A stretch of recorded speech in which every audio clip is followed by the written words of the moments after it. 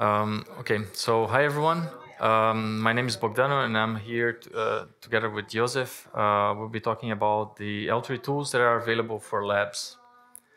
Um, just for context, for those who are not familiar, the L3 team is focused on providing an interface between customer support and the developers or software maintainers within SUSE. We also are responsible for preparing and delivering PTFs both during the normal support phase and also for reactive products. And the objective today is mostly to review the tools because I assume most of the people within SUSE or within labs are familiar with the tools available from L3, and so would like to just quickly review. And one of the main reasons we are here is to get feedback and ideas for how to improve it. I'll cover L3 Mule and fastzilla, and Josef will cover L3 VM and debuginfod. Okay, let's start with L3 Mule. L3 Mule is the main machine for the L3 team for both bug analysis and the preparation of PTFs. It's a pretty powerful machine, and it has enough capacity for analyzing crash dumps, uncompressing data from customers, and so on. We have from there access to customer artifacts. So by the way of slash mounts, ZIO, and Concord, we can reach the data. And we have, also the repository for the PTFs that are delivered to the customers. They are reachable there. So as for information, if you need to access PTFs, you don't need to go to ptfsuse.com and log in there. You can just log into this machine and access the RPMs there directly. For labs, the main or one of the most interesting reasons to use this machine is for crash dump analysis, as I said, and this machine is reachable to all R&D as long as you have VPN access. And within labs, I think the 24/7 team or virtual team is the main user at the moment. So from now on, I'll just point a couple of interesting or useful applications or services that are available in this machine. And later, Josef will describe more in detail L3 VM, which is another part of the infrastructure. So we have, as part of the L3 work, we need to analyze artifacts from bugs and from ZIO, which comes from the SUSE support center, customer center.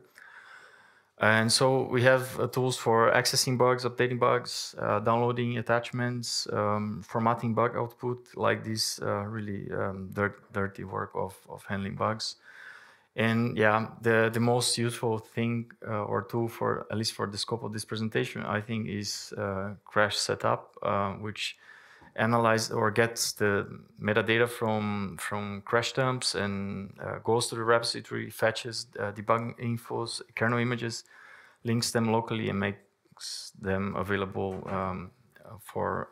so that you can run crash. And also for information, you don't need to know by heart any of these commands, but we have tools for accessing the ptfdb, which is the database that tracks PTFs delivered to customers. So in case you want to know what PTFs are delivered to a customer, what packages, what versions, what bugs or CVEs were addressed, we have tools to access this database there. It's reachable to anyone, at least this part of the database is public. You can also check the maintenance status of PTFs. Also in the scope of L3 is fastzilla is maintained by us, or mostly by Alish. And it's very fast full text search of Bugzilla. I think it's very popular, so yeah, no need to provide more details. With that, I would like to hand over to Josef to cover L3 VM. L3 team needs a lot of virtual machines for testing, and usually, unlike is common in cloud environment, we need them fully installed and fully updated to the latest updates, and we need them quickly and easy to maintain and easy to use. So we developed our own system for preparing virtual machines, and it's called L3VM. It's based on libvirt, QEMU, and LVM. And the main idea is that we maintain a set of so-called templates, which are regular virtual machines. However, they have the disk on LVM. For every service pack we're supporting, we have one template. And when someone needs virtual machines for testing, we just are creating clones from them. Usually, we are copying the XML definition with few changes, and then we are doing the LVM snapshot, or read and write snapshot from the disk. So in a few seconds, we have new virtual machines that can be started. The L3VM script just waits until the machine is up, and then call SSH to make final changes like SCC registration and changing things like machine ID. Here is an example. It's a command line script, so you can just write L3VM clone. The first argument is the name of the template. Second argument is your new name. It should start with the username. The third argument is fully optional, just some kind of description. On the last line, you will get the DHCP name of the machine, and you can log in to SSH. Or, of course, because it's a regular machine, you can also use Spice to get a graphical interface, or use another tools like Virt Manager.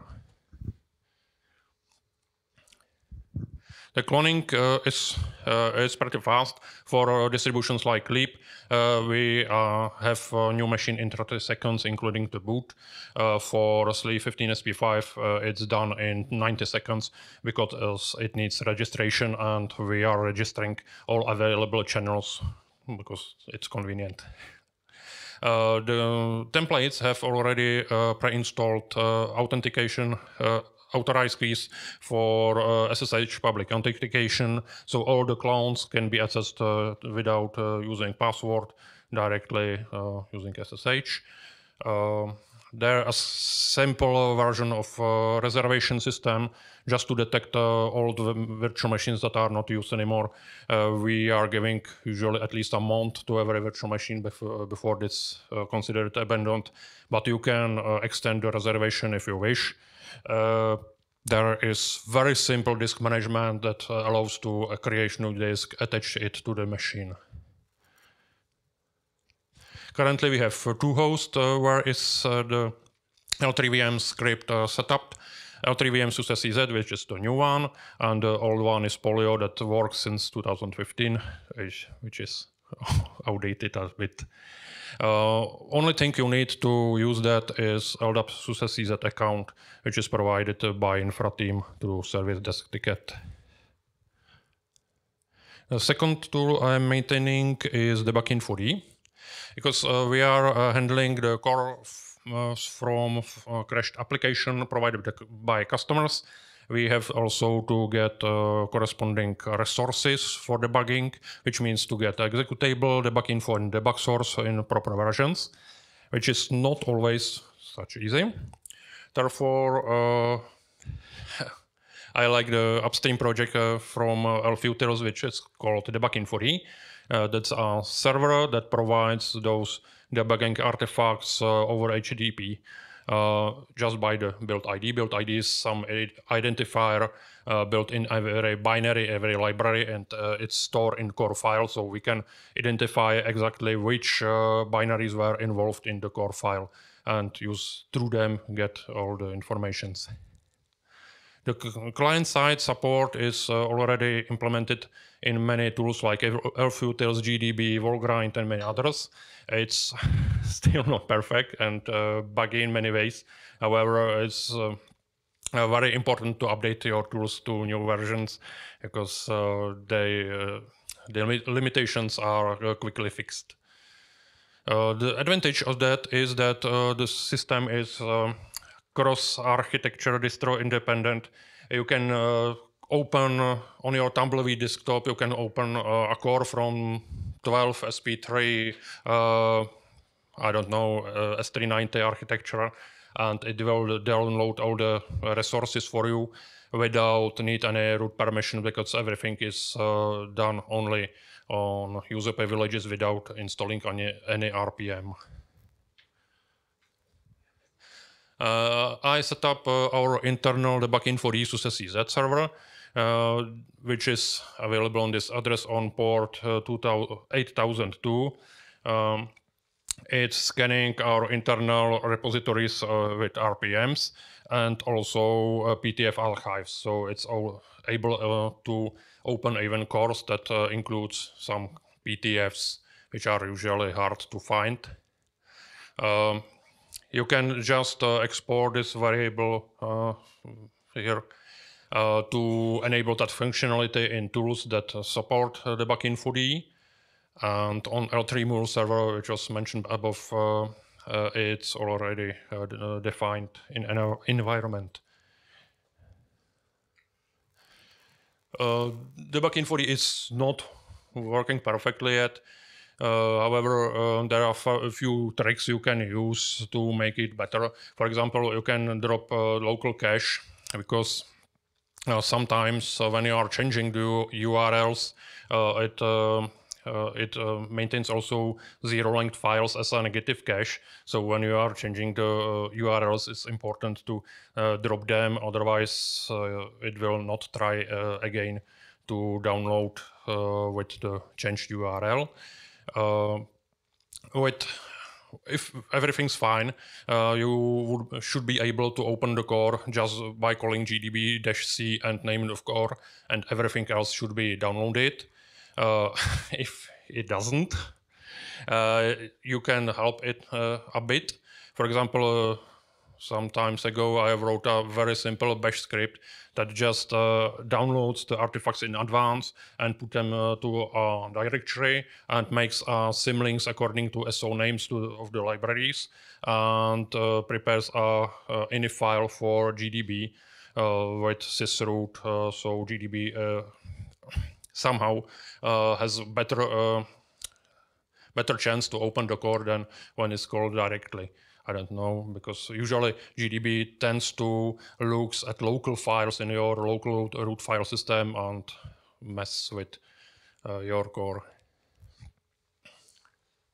And here are a list of basic documentation to our tools, because of course they are well documented.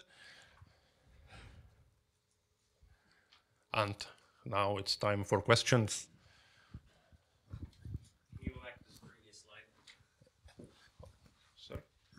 Can you just go back to the previous slide so we can look at those docs?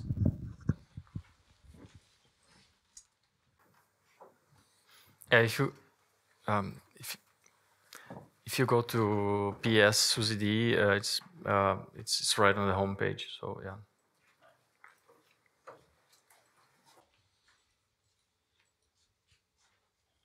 No questions?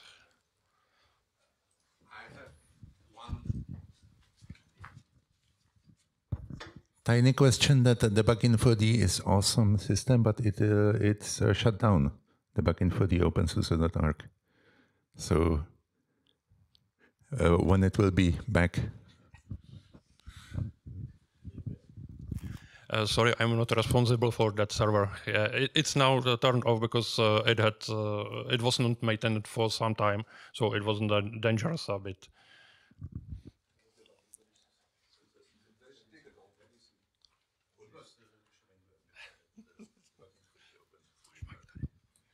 Thank you for the presentation. I would just like to mention that I really like your GitHub account, the name.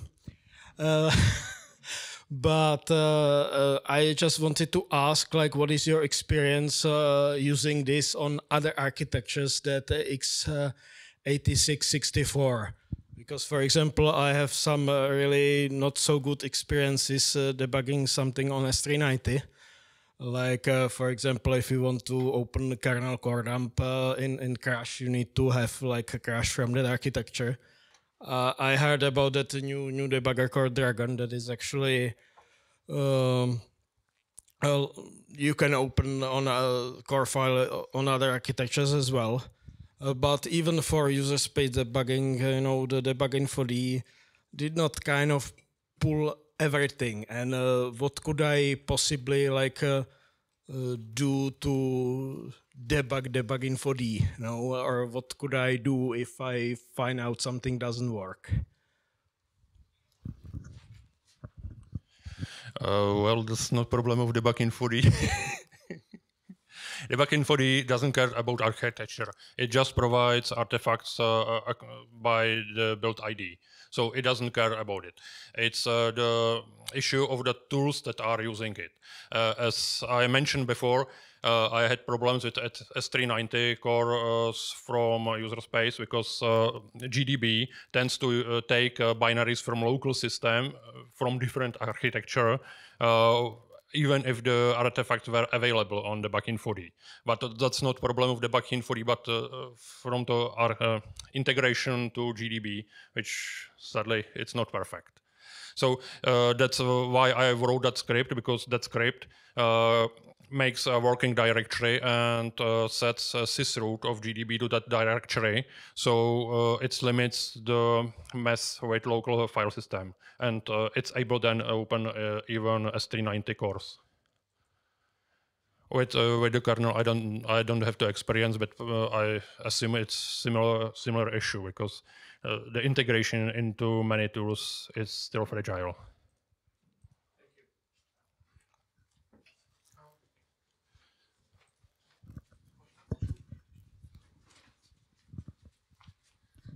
Yep, dumb question, but does the L3 VM have access to the internal network, so GitLab and stuff like that? I'm just considering it for my use cases.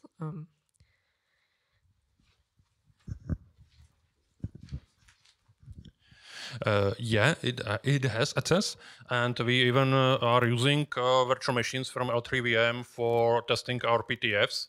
We have a GitLab runner configured, so when we are building a PTF, the PTF is tested through that GitLab runner or on a virtual machine created just for this purpose on L3 VM. If not, then we need to talk. It's very common that we have a few corner cases where the firewall is blocking. So depends on what you're reaching is yeah. We need to see the traffic and see where it's going. Then we talk with infra, about it.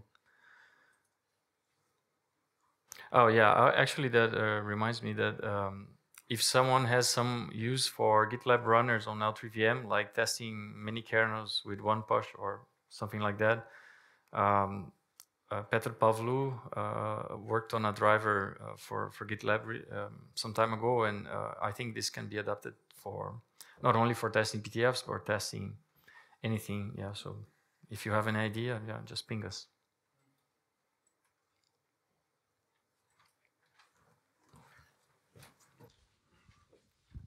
Do you have automated tools for creating Windows VMs? Since I know you sometimes have to do that. Sorry? For Windows VMs, when you're doing L3 for Samba, you need Windows VMs. Do you have any tools for doing that? Okay.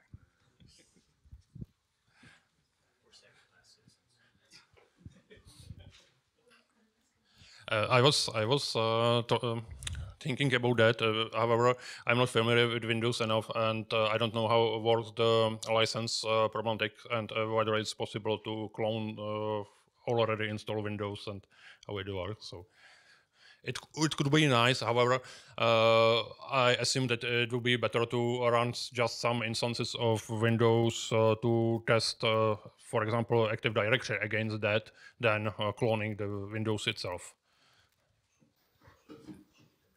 In the same vein, I wanted to ask, why did you not use a tool which exists like Vagrant for stuff like this, like running VMs with Flipword?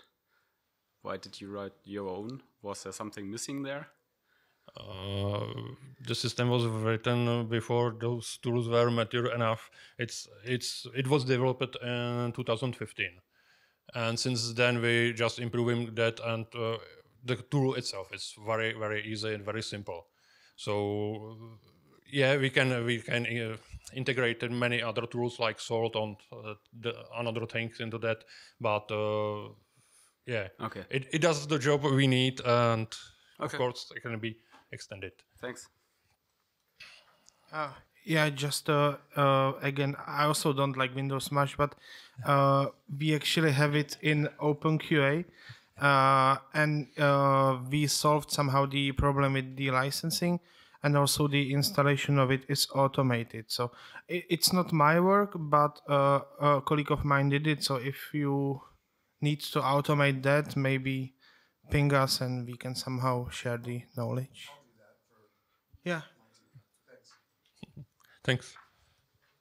Yeah, I suppose you've set up crash setup for crash as such, but have you used other tools like Dragon or Crash Python? And because I know there is one requirement for Dragon to be put in at least one of the Sleek systems. So if it is integrated with Dragon, I think it'll be much more better. I think I think Alice can help, right? Well, crash setup is just to give you the debug info and the image. So whatever you run you run with it. It's up to.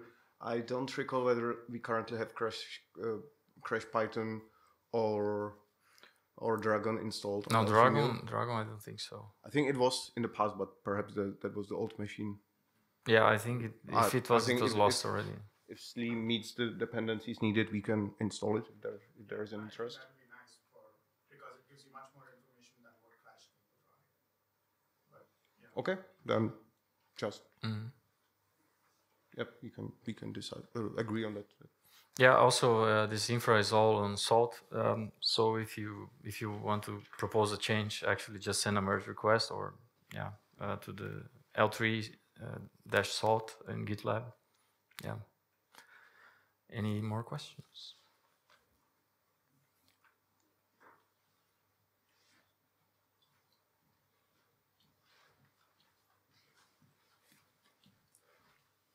I have a general question about L3.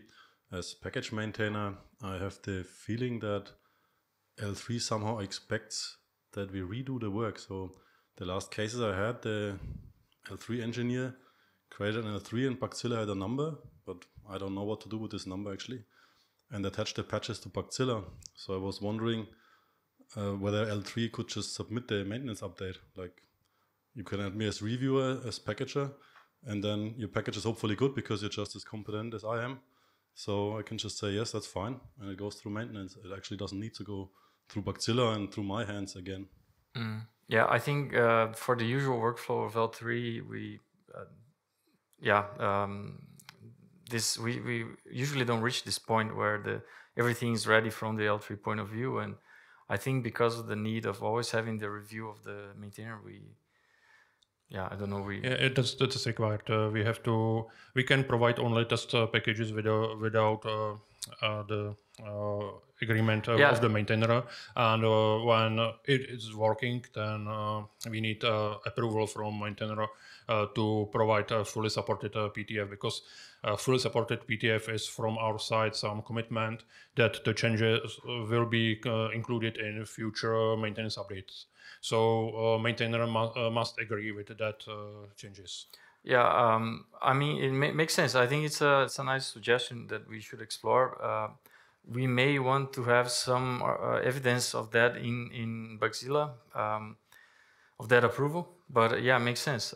Why not? I think it's a good idea. And I think you don't even need it in Bugzilla direct. I mean, you could have it in Bugzilla, but OBS would even do it for you, because in theory, the maintainer can be the reviewer on the submit request you do in IBS, and then the maintainer has to click accept in IBS, and then you get the approval. And then if you want to also have it in Bugzilla, then of course a bot could do that for you.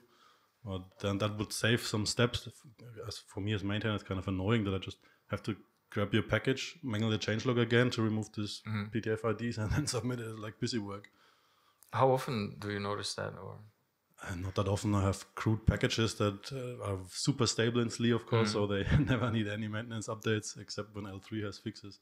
So, and I think I noticed 2 times this year, but it's not happening often. But when it happens, I just don't want to have any business with that. Just give me a button that I can click, and I'm fine with that. Yeah, that's a good point. That where L3 is a bit disconnected from the maintenance workflow, and Yes, exactly. Yeah. So actually, I had raised this point around 4 or 5 years back because most of the maintainers are repeating the same steps which the L3 have already done. So if we could just cut down those steps and just the L3 does it and maintainer says, okay, this is good, this would cut down the workflow and save our time quite a lot. So yes, probably there would be some sort of an approval in between, but if it is just saying, or just a command saying that this is good, probably it'll saves the maintainers a lot of steps, that's all. Yeah, I think the challenge to that, or I mean, this suggestion is totally fine. I think to introduce to the L3 team or have an effort to have more of that. But the problem is the generalism of the L3 agents, and each package may have some particular, some special way of being handled, and the maintainer might the L3 agent might not be familiar with the package, but it's just a concern in general. It's a very good idea, I think. Do you have any concerns, comments on that, Alice? Well, obviously many concerns, most of which you mentioned. Every package, unfortunately, seems to have a bit different way of. The maintainer can just reject it, saying that, okay, I would like to do it my way in this case. Yeah, but then it would be. Most of the times, I would say like 80 to 90% of the times, we are doing just the same work which L3 has already done. So I won't say something like kernel or something of that sort, but something like simple packages which you fix every day. If you just say, okay, this change looks excellent, and for that matter, most of the submit requests show that what are the changes made. So you just have to say approve or something of that sort. Well, actually, kernel is the easier part, which we already do. So if we have a patch which we have to use in Git anyway, we already send it to for next. So that's the easier part. Harder are those packages with individual ways of handling. Yeah, it's certainly it's a change of a process which has been stable for many years. So we should think carefully about it. But I would definitely be for it if it saves someone's time. I think it would be good for us as well. But we need to take this to a different channel, perhaps. Okay, I think we have time for 1 or 2 more questions. Yeah. Can I sneak just the opposite of the L3 problems? It happens to me quite often that some Python package gets L3, somebody applies patch from upstream, sends PTF out before I even recognize that something is going on. They are nice, quick, fast, but then I'm like, I thought that I would resolve it somehow different, or there is a reason why I haven't applied this patch or something. And so could be there some like feedback before you send PTF that I should know that you made a change to my package or something. That workflow is kind of weird. Well, process-wise, that shouldn't happen. Yeah. That shouldn't happen. Maybe we should also distinguish between test packages and PTFs, because as Bogdano mentioned, PTF or Josef, PTF really means a commitment that this is what we want to push to maintenance, which basically we expect you to push into maintenance, to be exact. So we should not be doing that before having maintainers acknowledgement. I will sit down and make the email. Okay, great. That would certainly help. Any more? Guys, you're already more than 10 minutes above time, just saying. So the next one starts in 2 minutes. Right, so that's time. Okay, then thanks a lot for watching, and yeah, see you around the conference.